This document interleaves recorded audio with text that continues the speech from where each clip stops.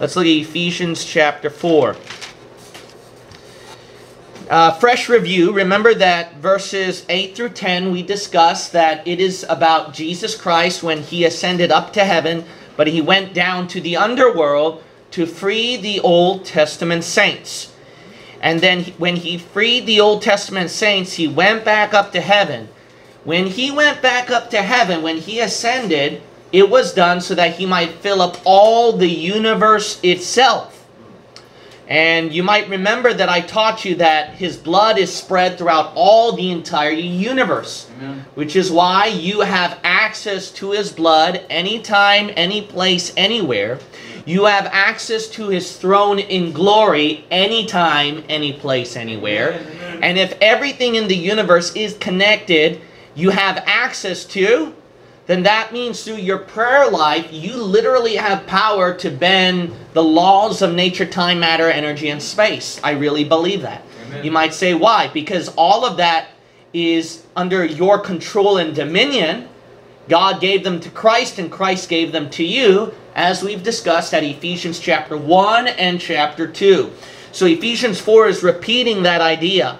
So literally, prayer is the most important thing ever that you have in your life.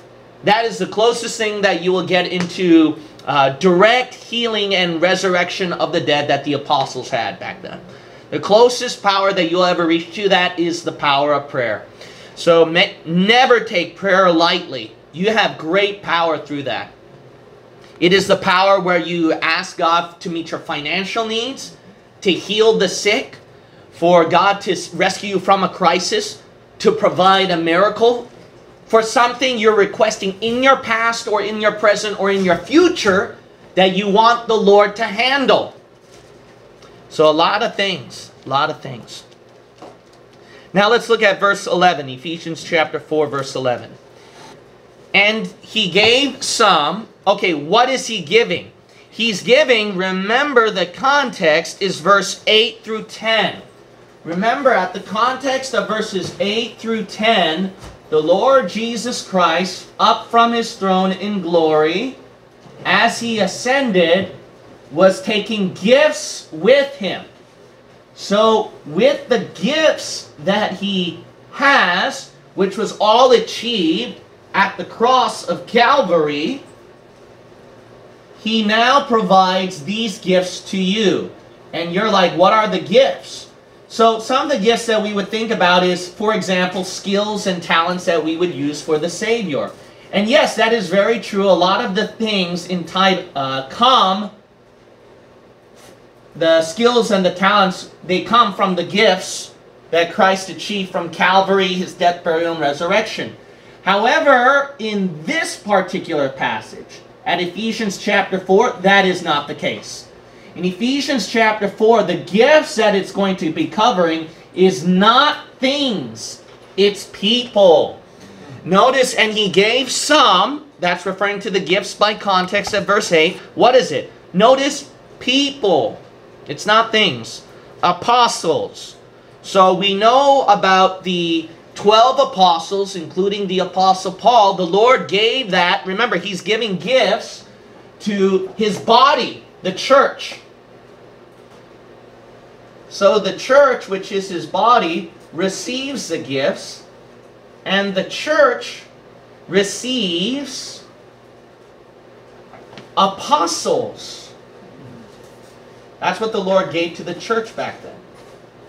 Now, obviously, apostles are not available anymore. They pretty much died out. Because look at the order here. This is pretty interesting how Ephesians go by the order. It goes with apostles first. That happened at the first era of the church. And some prophets. Some other gifts that he gave at the early era of the church was prophets. The New Testament church, they did have prophets that time. Even the evangelist Philip, his daughters, they prophesied. So men and women were prophesying to the Lord. But then notice after that, and some evangelists. So afterwards, what the Lord gave some to be evangelists. Evangelists, what they are is that these people are preachers. So these people preach. Now, if we were to, and they spread throughout the world when they preach. That's what evangelists are. They travel from place to place to preach. Now, if we were to think about a time era where there was preach and spread abroad everywhere, think about the Waldensians. The Waldensians, they were a ragged bunch of group who didn't have an official organization, and the Lollards as well, they were just street preaching, and the Catholic Church was just chasing them like flies and killing them. But Waldensians, because they didn't have the complete Bible in their hands, they practically memorized chapters and books of the Bible, and they would quote scripture. So when they died, some of them would just carry the scriptures with them when they were burnt alive at the stakes. They hid the word of God in their hearts. So these people, they were preaching abroad everywhere. Think about Luther. Think about the Great Awakening revivals during that time. Jonathan Edwards. We know about John Wesley, etc. There was preaching everywhere, spread abroad through England, America, and even during the Reformation, during the darkness of Europe that time. So preaching was everywhere. There was evangelism. Think about the first missions that started with William Carey. And then Adoniram Judson became the father of American missions himself. And then other missionaries became involved. Missionaries was going to pagan countries, and pagans were getting converted. I mean, you got Hindus converting, Buddhists converting, cannibals converting. I mean, it was quite a testimony. Some of you have heard me teach church history, the church history class, the history of Bible believers. Amen. And I try to make that a yearly thing because that is such a blessed story. It gets you pumped up hearing about all these preachers spreading abroad. I mean, you got to realize during that time, that's when the powerful elites in the Vatican, that time where all the conspiracy was birthed out of, it was falling apart. That's why they had to switch underground. The Catholic Church, which was a public power, switched to a hidden power after that, and that's why he got involved with the conspiratorial elites and etc. Why? Because the public power at that time was preached and spread abroad everywhere. I mean, the Catholic Church power and everybody was going into hiding. So that was it was a spectacular time period, evangelism. I could go on and on for 2 hours about that, right? Like last time, but I'm not going to do that. But know your church history, folks. You got to know your church history. Read the biographies of these great Christian leaders. There's something else. The next part is, and some pastors and teachers. The gifts that he also provided to the church was also pastors and teachers. So notice that order where it goes. It goes to pastors and teachers as last. Why is that? Because during that time, modernism was growing. So the church was becoming apostate. So then churches were falling apart, becoming apostate. That's where we get, you got to realize that Hillsong and Calvary Chapel, these guys are late bloomers. Yeah. Earlier before Joel Osteen, who's the epitome of an apostate preacher that everyone pokes fun at, including even the Calvinist John MacArthur, everyone knows that he's the king of apostasy. But before Joel Osteen, you got these people, Norman Vincent Peale and these guys, long time ago. Long time ago, Schuller and these guys who were teaching apostasy about the positive thinking, the prosperity gospel, etc. You got Amy Semple McPherson, who was long before Oral Roberts and Benny Hinn, preaching about the prosperity gospel. So the pastors and the churches were falling apart. As a result, then we needed churches who could not join the modernism movement. Proper music, proper dressing, proper standards were in place. Separation from the world. And then also that there should be a cleanliness within the church, non-compromising with the modernism movement. So that hence was born the fundamentalists. So that's how the independent fundamental Baptist churches were born. The Independent Baptist Church was birthed from J. Frank Norris. The fundamentalists was born when R.A. Torrey combined with a bunch of pastors and laid out the fundamentals of the faith. So then we got the Independent Baptists, and then we got the fundamentalists, and then it combined together where it was birthed into the Independent Fundamental Baptist churches. So then you got these big famous names in the independent fundamental Baptist movements, where you got John R. Rice, who started the Sword of the Lord magazine.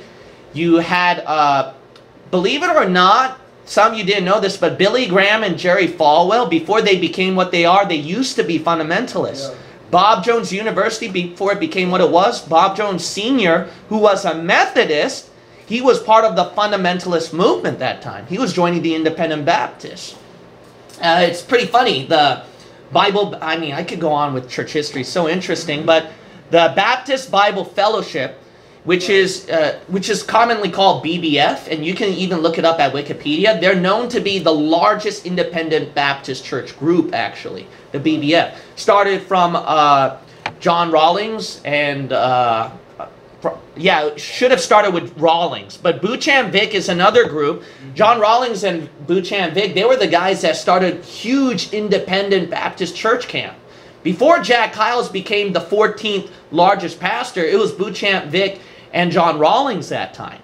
So Dr. Peter S. Ruckman, as you might know, from his school that I graduated from, during his time, it was not, listen up now, it was not at a time period of teachers.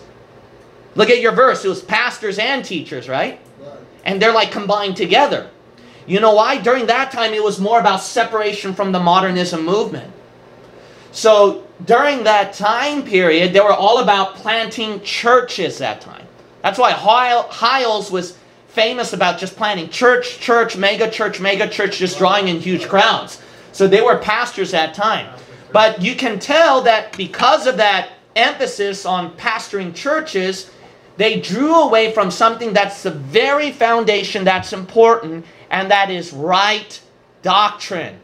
That is especially important. So the Bible believers were birthed out of the independent fundamental Baptist movement. What's the difference, Pastor? We just study more Bible than them. Yeah. And that is very plain when you attend any type of independent fundamental Baptist church. It is plain as day. You would go, huh, wow, this pastor don't know much about Bible, etc. They would even teach some errors here and there in doctrines. They're the best crowd that we came out from, so we don't want to be too hard on them, but they don't study much Bible. They don't study much Bible. They're typically what you would call a B grade group. The B grade is still a pretty good grade, but still it's not that much of an A grade either. So then the Bible believers came in, the A grade group, you would say, and Dr. Peter S. Ruckman, the genius thing about him is that he was birthed from J. Frank Norris's Independent Baptist movement. He graduated from Bob Jones University, which was a fundamentalist movement. Yeah. He preached at conferences for John R. Rice. Sword of the Lord magazine advertised him, believe it or not, before they kicked him out when he called them out for correcting the King James Bible. Amen. So Dr. Peter S. Ruckman just combined everything together with right doctrine and the Independent Fundamental Baptist movement. And that's a genius thing about him. And that's where our church was born today. Where do we get the emphasis on street preaching? Soul winning. Where do we get the emphasis on be able to give to missions? And then study so much doctrine. But balance it out where we don't get infatuated with meat, and balance it out where it applies in our devotional life. The blessing is you got to be thankful for these men throughout history. Dr. Ruckman just combined everything together, and we're just taking in the spoils, and we're building upon it even more. So the reason why we're not hard on J. Frank Norris, Rawlings, and these guys back then is because they're just doing what we're doing right now. Just taking what we learned from our forefathers and continually building it up from there. Amen. As Bible believers grow in more and more knowledge, we're going to advance even more. And we're going to improve more of our own things. So that's the beauty of it. That's the beauty of a Bible-believing movement. Thus, pastors and what? Teachers. It's getting to a point of teachers because churches are getting smaller and don't exist. Yeah. Onliners, you don't have a Bible-believing church, which is sad. So now it's come to a point where you're alone and you're going to have to teach somebody else in your community. That's right. Give them the truth. See, so we're at that time now. We're at the time of pastors, but it's quickly moving to teachers. That's why it goes and teachers. Why? Because there's still pastors existing. There are still some Bible believers who fellowship with the Independent Fundamental Baptist churches, But it's quickly switching to here. It's switching to here more and more. Why? Because the pastors, which consist of the independent fundamentalist crowd, they're getting corrupt too. Why? Because they're befriending more and more with Calvinists. But I'm not going to get into that. Let's get back. So I talked enough about verse 11. All right? That's your whole church history right there. That's your entirety of church history. With this entirety of church history, let me know when I'm out of bounds. How we're progressing more and more over here. And these are the gifts that the Lord has given to us. So we have to hold the fort, teach in right doctrine. That's the last line. Right doctrine is absolutely important because you can only build upon your devotional aspect, soul winning, street preaching, everything, when you know what's right doctrine. So right doctrine is strongly emphasized, and I cannot compromise no matter what. Even if it's a very deep, crazy teaching, sorry, if it's from the Bible, I ain't going to take it back. Amen. I can't take it back because it's so important when we have right doctrine. Now in verse 12, this is done for the perfecting of the saints. All of this is done where it can perfect the body of Christ. The church, the saints. We're known as the saints. So being saints ourselves, all these gifts is done to perfect us. Now, look at the time period. Remember what I said? Our forefathers laid down the foundations that we're building and improving upon. That's the point. All of this point is about perfection here. It's perfecting us. So before you think that you're smarter than C.I. Scofield and Clarence Larkin, you better watch yourself.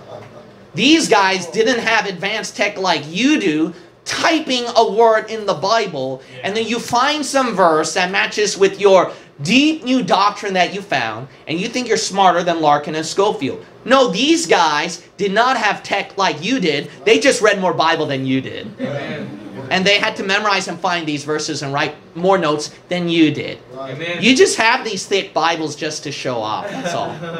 You think you're so smart because you already have these reference notes that Scofield laid out for you. Yeah, that's right. And then you like to just build upon it a little more. See, so we don't get to, never get prideful from the foundations you laid out. Good men of God laid it out for you. So it perfects us. For the perfecting of the saints, for the work of the ministry. That's important. The Bible-believing work would never, ever have been born had it not been for foundations laid out throughout previous history. I know Martin Luther, he might be anti-Semite, but you got to realize this, that, hey, we would still be stuck at the Catholic Church if it weren't for him. He laid the foundation where the Catholic Church power was broken apart. We were able to free ourselves out of that. So he laid down that foundation, and then Scofield laid down dispensationalism for you, and then Ruckman just gathered all the pieces for you, and here you are just eating the spoils, and some of you aren't even using the spoils. So Bible-believing truth would not have been born for the work of the ministry had it not been all these gifts that the Lord gave out to you. One more thing I want to preach, all right? I can't park on verse 11 and 12 forever, but the parking over here is that these are gifts from God. This is not your knowledge. This is not from your hard work and effort. This is not something that, oh, I'm so smart and every Bible believer should look up to me. And then you grow a beard and live up in the mountains and start your own internet ministry because you can't even plant a church because no one listens to you. You know what that kind of mentality is? It's a sick, prideful mentality. Arrogance. Filled with arrogance. You got to watch out for that. So you got to realize these are gifts the Lord gave to you, meaning you don't deserve them. Amen. So what are you doing with the truth you have in your hand? Using that to split the body of Christ, the Bible believers more, rather than perfecting them, uniting them? The Lord intended these gifts to perfect and unite us further. Because look at the last part of verse 12. For the edifying of the body of Christ. The church is the body of Jesus Christ. So as the body of the Lord Jesus Christ, it is intended where it should be edified. Did you see that? It's edification, not splitting. The problem with Bible believers is that we know so much Bible, So then when we feel like we have some new advanced revelation when you really don't, that's good. Then what happens is you try to split even further and critique previous men who are actually gifts. You corrupt them, you critique them, you scoff them. And then you pretend you have your own gift. And then you split the body of Christ rather than edifying. The whole point of all this, where we get to where we're at, is for edification purposes. Yes, it's to edify one another. Edification is to support. It's to support, not split, not ruin. That is extremely important to understand. So, do I advance my knowledge as a Bible-believing teacher? Of course I do. I mean, look at the crazy stuff you see online. It's pretty much controversial. So it doesn't stop me from advancing growing knowledge, but you see how I maintain the unity among Bible-believing churches and preachers? I do whatever I can. And the evidence is where you see it at our blowout. The evidence is you see it where I tell those people to go to those churches. The evidence is plainly seen. The evidence is plainly seen through that. Now, verse 13, till we all come in the unity of the faith. That's the point. See, it's supposed to unify us, not split us. Right. Now, notice that all of this perfecting, you keep studying, advancing, growing and growing. Why? Until everybody comes in unity of the faith. So here we are in the faith. Man, our faith is something else. Don't take it for granted being a Bible believer. That is quite a history you have over there. A lot of sacrifices made. So it's until we all can unify together in as Bible believers, then the perfecting process, His gifts are done. Well, look at the apostasy of the church, man. So that means there's still a long way to go. There's a lot of work, which proves that His perfecting process will never be done. His gifts will be continually given all the way till the end, and you better bet your soul on that. So that's a blessing. He'll keep giving you the gifts. He's gifting our church right now, amazingly, with the fruits that we produce. And guess what? He's not going to stop giving gifts. Amen. So remember that, church. Be encouraged. Now look at this. And of the knowledge of the Son of God. This is important then. So it is in a unity where you're not just unified in the faith, but also filled with the knowledge of the Son of God. Now this is something important. So then you get these weird little sissified Christians who are apostate in wrong doctrine, and maybe even some fundamentalists will pull this up, and then they'll go, oh, so see that right over there? So that means that we should all unify. Like you said, Pastor, we should unify, we shouldn't split. So these doctrines we shouldn't make such strong emphasis on. We don't need to teach on these things because we got to concentrate on unifying each other, edification. That's a distorted unification and edification. Right. To have proper unification and edification, you must grow in knowledge of the Son of God, Jesus Christ. Everything you know about Jesus Christ, even the controversial deep doctrines, you got to know all of that. To know all of that, then the Bible says you have to be unified in the faith and grow in that knowledge.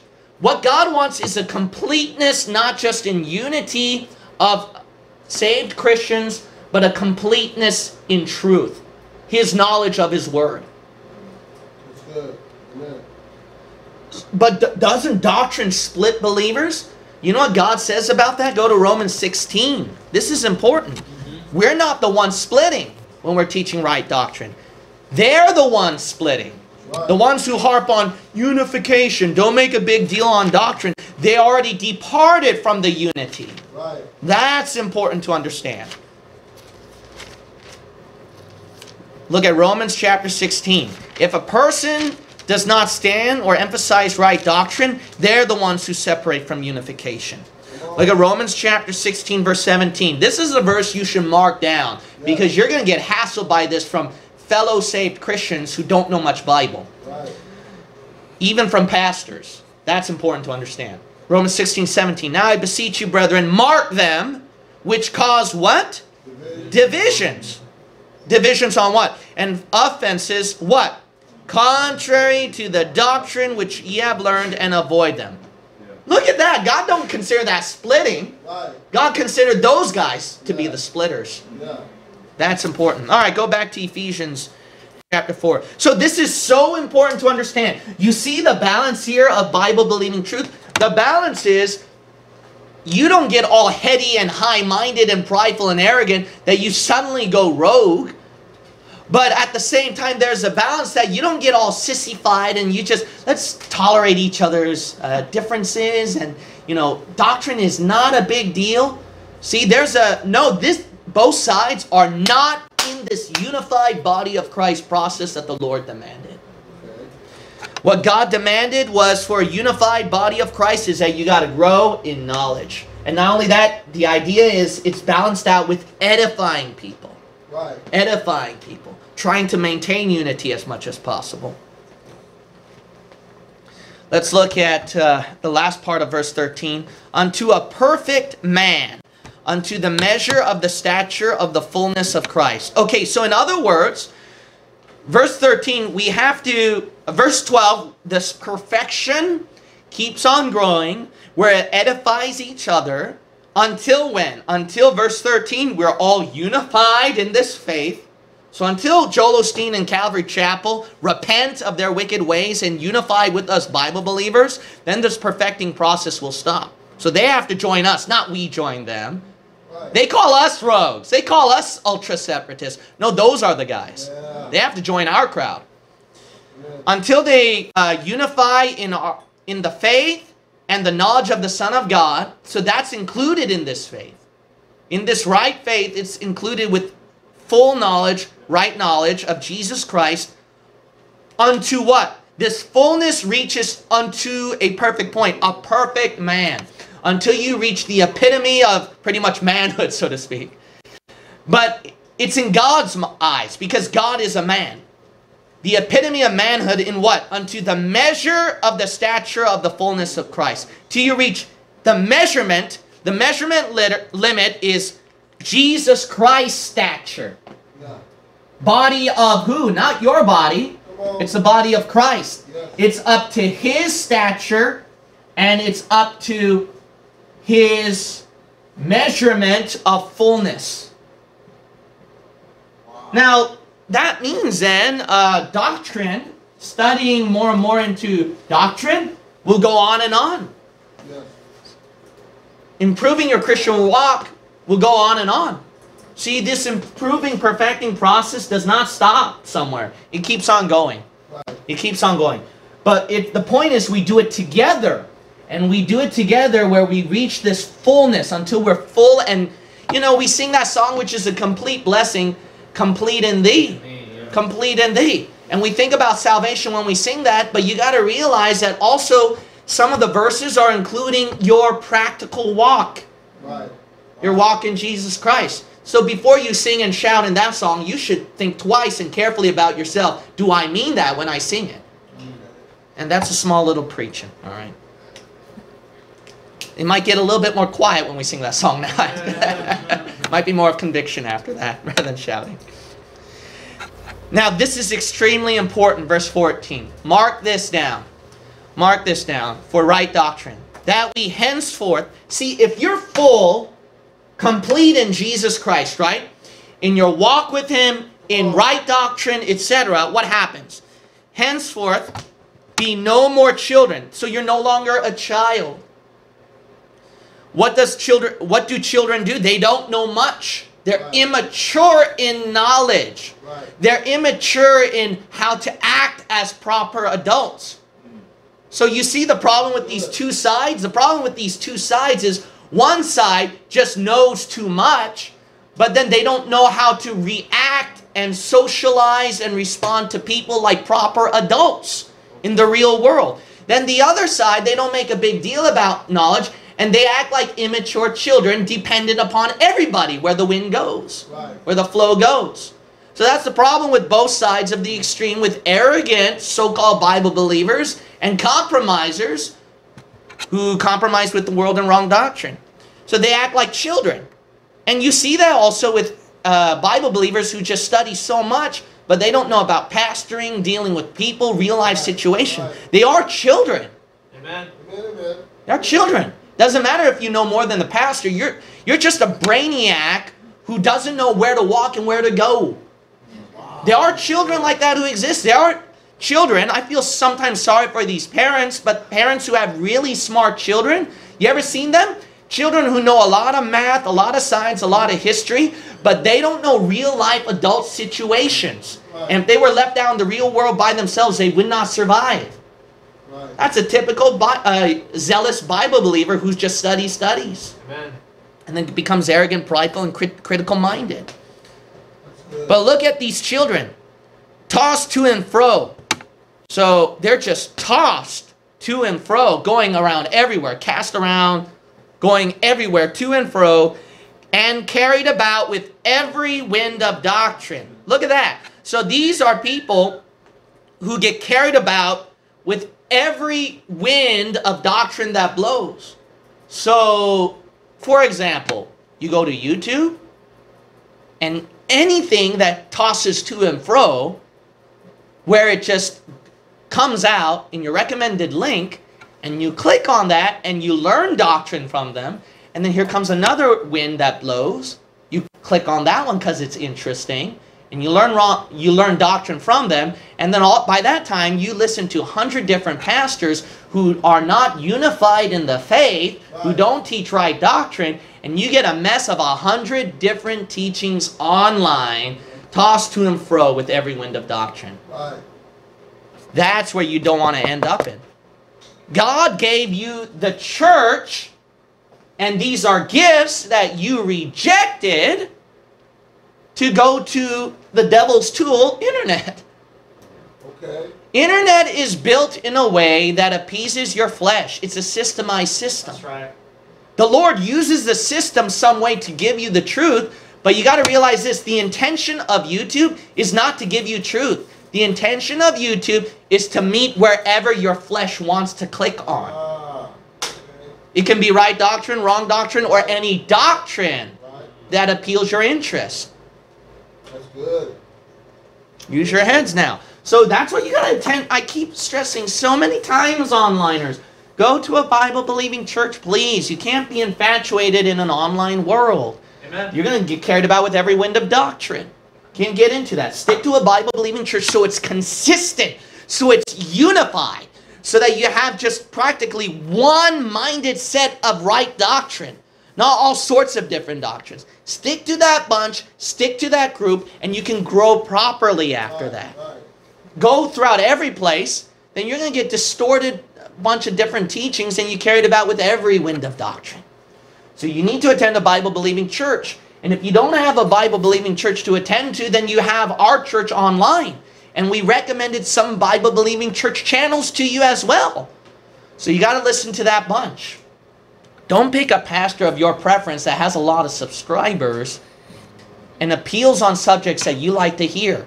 Amen. Sometimes a Bible-believing pastor would teach on a subject like fruits of the Spirit, and you go, "Oh, I already know, and I'm not interested in that." No, you don't know. Amen. You don't understand, child. You don't. Come on. Every child, what do they think? I'm a big boy now. Yeah. I can do what big brother does, my big sister does. Why can't I do it, mommy, daddy? Mommy, daddy, I can do what you do. Yeah. I can eat that food next. Yeah, You see come that? on, Pastor. That's a child's mentality. That's good. Amen. You think you're grown adults. You're independent-minded people, and you know what. You're big boy, big girls, and you can know what to do. No, you don't. You're children. So God realizes that He has to give you gifts where a Bible-believing ministry can help you grow. Right. It's important to do that. Amen. Amen. By the slate of men. So notice that the last part of verse 4, the next part of verse 14, by the sleight of men. So it's like the sleight of hand. Right. You get that idea? So that brother knows what I'm talking about, because he's so spiritual. So he knows what I'm talking about, the sleight of hand. So that part is done what? It's done for tricking. Yeah. It's done for tricking. Right. That's what these doctrines do. These doctrines that where the wind blows, it's done to trick you. Right. That's the cunning craftiness of Satan. Where it follows and cunning craftiness. Uh-huh. See that? So it's like in where you hear the sleight of hand with card tricks. It's all about cunning craftiness. Right. It's to deceive you. Yes. It's crafty. Make you look at something where you shouldn't be looking at. Whereby they lie in wait to deceive. It's done where it's hidden and it's waiting for you to click on that video because he keeps saying recommended watch, and it's lying in wait for you, just waiting for you just to click on that button so that it can deceive you. That's why you don't believe in a pre-tribulation rapture. That's why you get so panic mode, and then you think that where we're heading toward with these vaccines and where the government is going, that we are entering the Antichrist era. I'm in danger of taking the mark of the beast. That's why you get into that stuff. Right. You get so messed up in wrong doctrine. Why? Because it's lying in wait to deceive. And then you just click on that bunch. You're tossed like the wind. Anything that goes pops out to you. That's why God gave you gifts. Verse 11, are you abiding by these gifts? If you're not abiding by those gifts at verse 11, then you will be verse 14. Right. Guaranteed. Guaranteed. Now, you're not smarter than the Bible. I trust the Bible more than you. The Bible says, if you don't do verse 11 through 13, what happens consequence? You become a child, tossed to and fro. Yeah. Every wind of doctrine. All right, verse 15. But speaking the truth in love. So it is important that when you speak God's truth, that it is done in love. Now, this is the problem with a lot of people, is that when you get into Bible-believing truth, that you think that when you give out Bible-believing truth to your loved one and family member, and look, we're all guilty of this, because we just learn Bible-believing truth, right? So then what happens when you witness to your loved one? You're going to burn in hell if you don't get saved. That's like the first thing that you shoot off of your mouth, right? Which is not a smart move. Right. But I can understand. A lot of you, a lot of my members used to be Catholic, and they just hate the Catholic Church. They get angry because they lived in deception and lies for so many years. So they just can't wait that the Pope gets his behind kicked. Amen. And then they'll just tell their family, you know, Mom, Dad, those priests and those Roman Catholic rulers, they're just pedophiles. They're corrupt rulers. I don't know why you go to that priest. He's probably a pedophile too. And then the mom and the dad gets offended, and they're like, I knew this priest for 35 years, and they helped me with a lot of problems and issues. And then they get really mad at you, and you get really mad at them, and then you're like, how am I going to get you saved? Well, that's not how it's going to work. It's got to be done in love. Amen, brother. Amen. You know what will... This is what atheists hate. They hate this tactic. That's why they live so much in hate. The tactic that works the most, that atheists hate a lot, that's why they build up so much hatred, even more against Christians, is that you give them the truth in love. Right. A family can't argue against you when you tell them about hellfire, about salvation, that salvation's not by works, when they see that you really care for them. Amen, preacher. That's good. Look, Mom, Dad, I don't want you burn in hell forever. I want to see you get saved. That's why they... Look, Mom and Dad will get torn up about that, don't you think? That will give them a guilty conscience. That'll make them go through sleepless nights. Is that they see your heart for them when you give them the truth. And that ruins them. So when we do street preaching visitation, praise the Lord, we always had a good testimony so far. I mean, for crying out loud, this is amazing, man. And I can even say this online because I read all the legal rules, but we can just preach outside. Amen. We had cop cars pass by us numerous times, Amen. even under the mandatory restrictions and etc. I mean, what freedom and what opportunity. Why? Because they know we're not hate-filled people. Right. Right. We do this because we care for their souls. Amen. They see us talking to people. Visitation too. So speaking the truth in love. But it's these street preachers that are getting the headline news. The ones that are jerks. The ones that are trying to kick every sin out there, and that's all they focus on. Yeah. They don't focus about how to get them safe from hell. When you point out sin and hellfire, it's done to lead them to salvation, not to kick them away from salvation. There's a huge difference with that. Soul winning too, being a testimony to your family members. And yes, even in church too. In church, it is not all the time where you always preach sarcastically and criticize false preachers and wrong doctrine. Even when you do that, something's, you got to ask yourself this. Do you love? Do you have love in your heart? Do you care? If a preacher does not have love in his heart when he preaches the word of God, then whether sarcasm or being nice, you're still preaching and teaching wrong. So wait a minute. Then that means, Pastor, you're saying that when I speak the truth in love, you're saying that even if you're criticizing wrong doctrine, being sarcastic of false prophets, as long as you have love inside you, then it's not unloving when you criticize and be sarcastic of them? Absolutely. You might say, it sounds like a contradiction. No, it doesn't, because look at this one. Speak the truth in love, may grow up into him in all things. So when you speak the truth in love, you're growing in Christ in everything that he does. Now, what does God do, right? I'll tell you what. You read that Bible? He's sarcastic. Oh, he criticizes heavily. Worse than me. Worse than me. I mean, God, if you're going to grow up in him in all things, you have to speak the truth in love as much as God would do it. You have to follow his example. So what is God's example? Keep reading. Grow up into him in all things, which is the head, even Christ. So the head, you have to look at the head, Jesus Christ. Follow his example of speaking the truth in love. What is Jesus' example speaking the truth in love? As many as I love, I rebuke and chasten. And chasten, if you look at Hebrews 12, is like scourging. Did Jesus scourge? Did you look at the temple? Yeah. Talk about love, man. You think that I have no love? Thank God I did not beat Joel Osteen's behind with a whip. If I did that, I would even think I'm in the wrong. But think about that. Jesus did that. Why did Jesus do that? Because there are several things here you got to understand. Does that mean he had no love? No, he had love. Because one, if you have true, real love, that means you have to hate something. If you really love the truth, you must hate lies. Okay. You know what gets me angry and I kick them really hard and I go in sarcasm mode? It's when you criticize the truth in that book and you act like some kind of elitist scholar having all the truth and other people don't have the truth. You disgust me. I'll keep poking fun at you and talk angry at you and I don't care. I could care less. I disrespect scholars, period. I disrespect scholars. People have to go through education, school, pay what?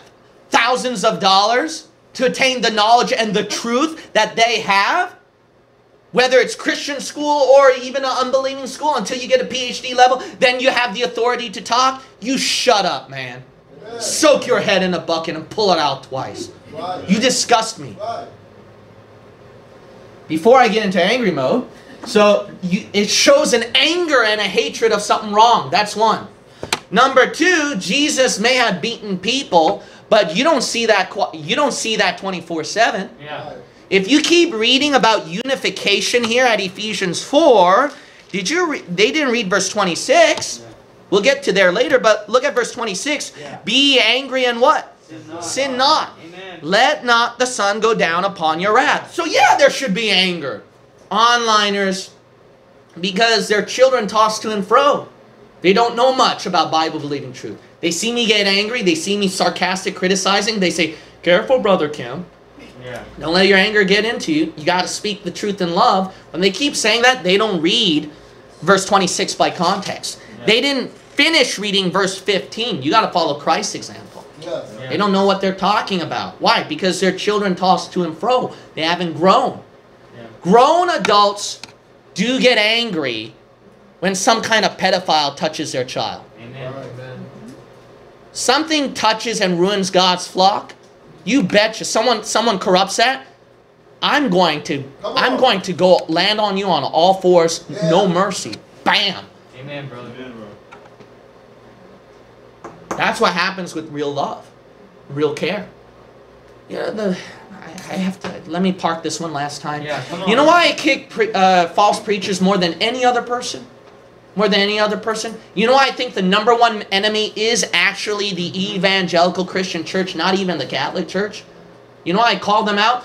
Because it is these people who should know better, who have the Word of God in their hands, who know the fundamentals of the faith, and they allow corruption to enter inside their own flock.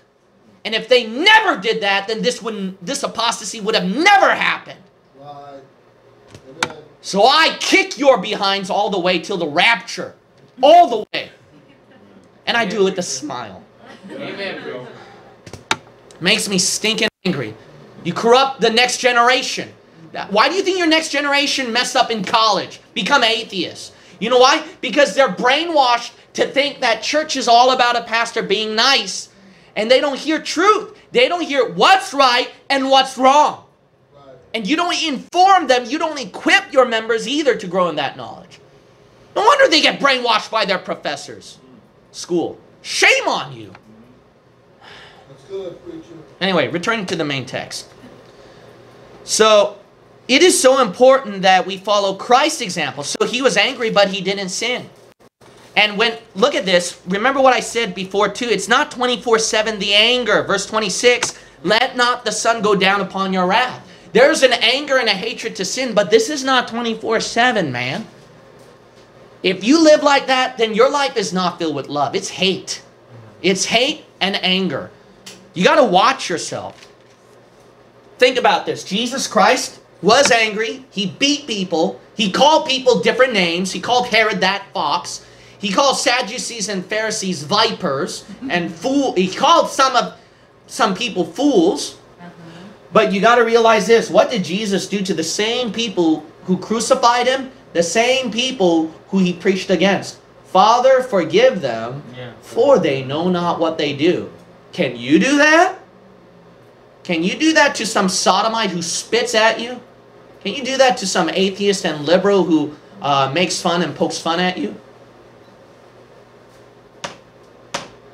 So see where your wrath lies. Your wrath, does it come from because of something right, or is it fleshly motivation? Anger responds to anger very well. If anger responds to anger, you better make sure that it's done in the right way. Is it because of truth? Is it because of faith? Also, do you really love them? Ah, that's good. That's good. All right, back to the main text. So you see, this is a great balance. And then thus we ended off at verse 16. From whom Jesus Christ, we grow in that kind of love. We attain that way. That's why we have to study Bible-believing truth. We have to grow in that. From whom Jesus Christ, the whole body, so the whole body of Jesus Christ, fitly joined together. So it fits well when it joins together, because each joining, all right, each member joins together. They're different parts, but it fits well. Look, my hand fits well with my body. If I get a bigger hand, then for crying out loud, I'll be hunchback probably like this. And then I'll prove evolution. You know, I'll be the next fossil that they'll dig up. So the thing is that this hand, the way that it's, even though it's totally different from me, it's built in a way where it fits my body just right. And compacted by that which every joint supplieth. So every single joint that supplies, it compacts and fits well together, the whole body. The joint supplies it. According to the effectual working. So it's effectual, it works very well. Despite of its differences, it fits well. It's effectual.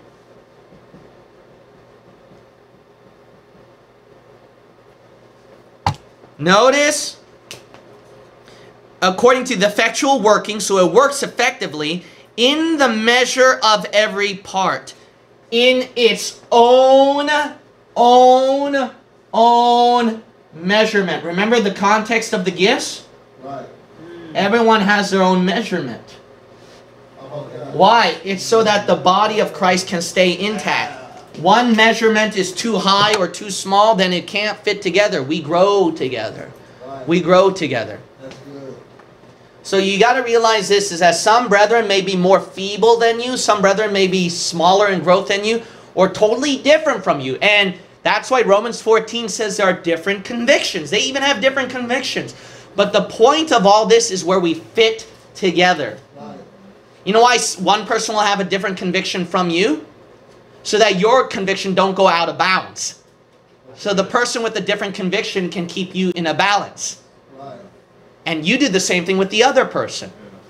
That's the beauty of a Bible-believing church. I mean, that's how I keep to where I am totally balanced. You know why? I have totally different preachers with different convictions. And everybody else keeps me in the balance where I'm at. Right. Our church members too.